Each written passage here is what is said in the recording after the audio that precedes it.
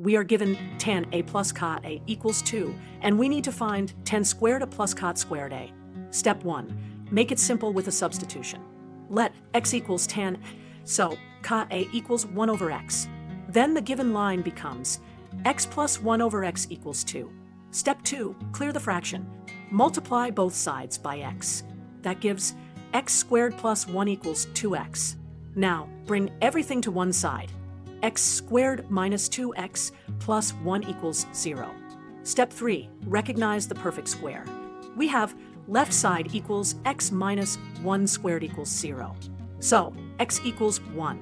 Therefore, tan A equals 1 and cot A equals 1. Final step. Compute the requested sum. We get tan² plus cot² A equals 1 plus 1 equals 2.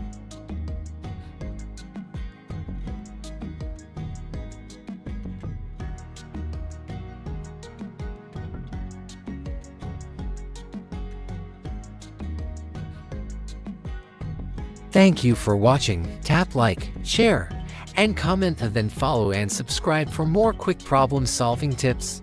Let's make maths simple. One video at a time only on MyVerse Maths.